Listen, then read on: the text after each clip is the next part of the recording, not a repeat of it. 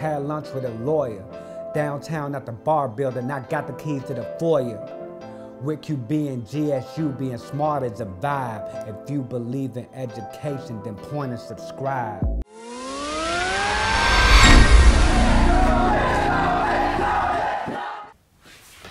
Hello, hello, hello. How you? I am hip-hop artist Frankey Barrz, and I got the keys to the educators, and I wear this hat because I'm educated. And before I take you to school, I'd like to remind you to stay tuned to my debut television show, The Frankey Barrz Show, aired on DCTV. That's RCN 10, Comcast 95, and Verizon 11. And the current episode that's out now, airing on DCTV, is called Photography and Policy. That is episode 4, that you can also catch on my YouTube channel as you are open to subscribe.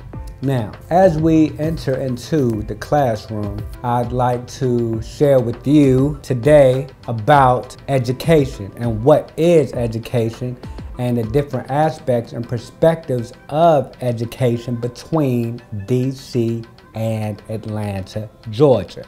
So I'm gonna let you hear from 3 educators, 2 educators in Washington, D.C, and 1 educator in Atlanta, Georgia. Now, before I tell you their names and what they do and how they serve in the capacity of education, I'd like to talk about the definition of education. Now, education, in my own words, I would say comes from the word educo, which means to educe. In the Italian, it's spelled educo, E-D-U-C-O.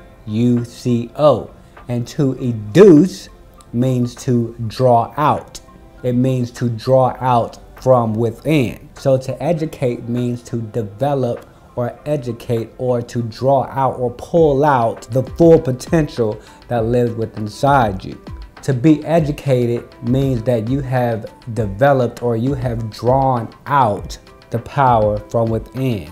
Now I'm gonna let you hear from Zachary Parker. Now, Zachary Parker is a member of the State Board of Education of Ward 5, Washington, D.C, representing the parents and the teachers of Ward 5, Washington, D.C. Then I'm also going to let you hear from Frazier O Leary. Now, Frazier O Leary is the member of the State Board of Education in Ward 4, Washington, D.C, representing the parents and the teachers of Ward 4 area of Washington, D.C. Then I'm going to take you to Atlanta, Georgia, and you're going to meet QB. Now, QB is a professor at Georgia State University, and this professor at Georgia State University, Mr. QB, is going to share with you different aspects of what education is and its connection to drawing out the power within the students of Atlanta, Georgia, and beyond. So, let's go ahead and hear from our 3 educators between Atlanta, Georgia, and Washington, D.C. As far as literature, also books being as a window into other cultures and ethnicities. So as a black male also, you know, I want to be curious about how the Asian culture supports education. So I may see a book that shares a window or a view into how that Asian culture supports education. And more of a sliding glass door also, which we have to think about that.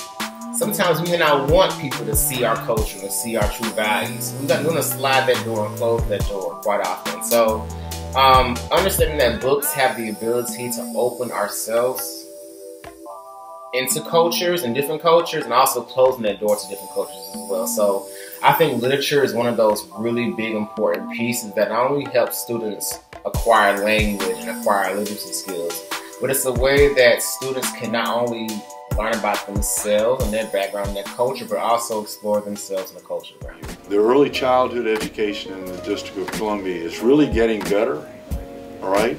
And we've got a program that's about to start with 0 to 3, so that 6-month-old children will be serviced by the schools. I'm all for that. I think it's fabulous, with making sure that the students for whom English is a second language, that they are serviced just as the students who are native speakers, and that the early childhood program prepares students so by the time they get to the first grade, they're on grade level. Because the problem we have at the high school level is a lot of our students are at elementary, well maybe not, well, elementary reading level or middle school reading level, and we have to pull them up in a year as a senior. If I have a senior who's reading at a 6th grade reading level in September, and in June when that person graduates is reading at a 9th or 10th grade level and has raised the reading level 5 grade levels in 1 year, that's really growth. That's a fabulous growth, but it's not looked at on the impact. Education to me simply means access, opportunity to a quality instruction that is going to propel our students to be able to choose the college of their choice or the career of their choice. Education to me represents equity, because for too long our school system has been inequitable in regards to the number of opportunities that we've provided to our students. Education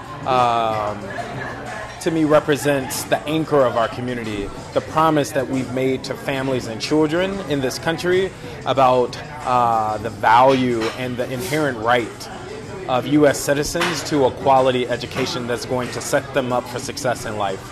And so my campaign is an embodiment of that promise. It is an embodiment of the inherent respect and value that we have placed on teachers and parents and community members and business owners to say, as a community, we're going to come together to support our schools, improve our schools, and rally around our students. Because at the end of the day, that's what really matters, our students, and whether they go to a charter school or a district school, whether they're in high school or whether they're in pre-K, all of our students deserve the opportunity and right to have access to a quality education. Yes, yes, yes. Thank you for connecting with our educators, letting them educate you. And now it's time for Frankie to take you to school. Cause you know I am the Frederick Douglass of rap. And I'm passionate about keeping the books in school. Out of Ward 5, I elevated. Frank, wear this hat cause I'm educated. Cleaning buses, got my hands dirty. Wear this hat cause I'm dedicated. On the phone planning meetings with Zachary Parker. I tell the market as if I was with Gamble and Proctor. Ward 5 State Board, we knew we would win. Once his term's up, maybe he'll do it again. Journalist and reporter of O Leary, a supporter. Emily Gasoy, I support her. At the town hall drinking water. In the cut in the corner. Had lunch with a lawyer. Downtown at the bar building, I got the keys to the foyer. With QB and GSU, being smart is a vibe. If you believe in education, then point and subscribe. Yeah. If you're smart and educated, then point and subscribe. And now with QB and GSU, being smart is a vibe.